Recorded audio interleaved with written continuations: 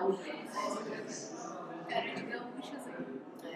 Richard Axelby. I'm an anthropologist and I work at SOAS as part of the Global Research Network on Parliaments and People. I'm also the Chief Returning Officer of the Living Democracy exhibition.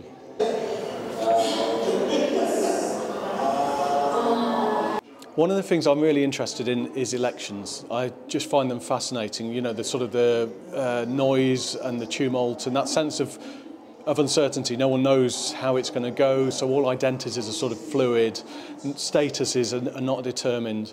So I love that sense of all the people that sort of go and queue at ballot boxes or go to vote and will spend the day making decisions that are going to affect the next 4 or 5 years. And I've followed those in India and I've followed them also in the UK. And one of the things I always think about elections is when you get to the ballot box and you cast your vote, you take all these different feelings with you, you take all these different hopes and all these different fears and all these different ideas about the candidates or about the parties they belong to or about the policies that they're going to enact.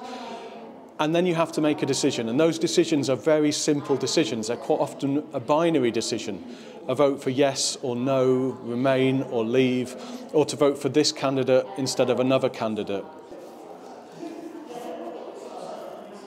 So we wanted to sort of reflect that in our exhibition, and we asked a series of questions at the end of the exhibition.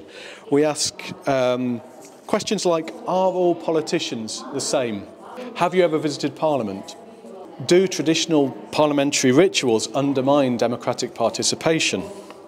And finally, who gets to decide the answers to these questions?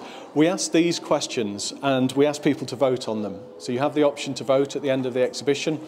Everyone can have a vote, but it's always this very binary, simple yes, no type questions, which can be really frustrating because you don't get to explain why you feel that all politicians are the same or not all the same. You don't get to say anything about why you've never visited your parliament. You don't get to say why you feel that traditional rituals are good for democratic participation or bad for democratic participation. You either vote yes or no. And in a normal election, it's up to politicians. Once the voters have made their choice, it's then up to politicians to interpret what that choice actually means, to go into the Parliament and try their best to sort of reflect their voters' beliefs and wishes. But we've done something slightly different because we're encouraging you. When you vote, we're also encouraging you to spoil your ballot paper.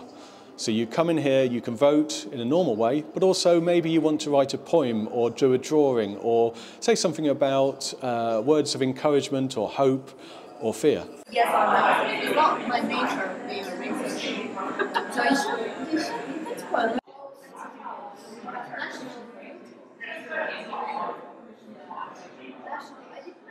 So do come along to the Living Democracy exhibition, and at the end of the exhibition you can vote, count the votes, and we'll show some of the best creative contributions to those votes.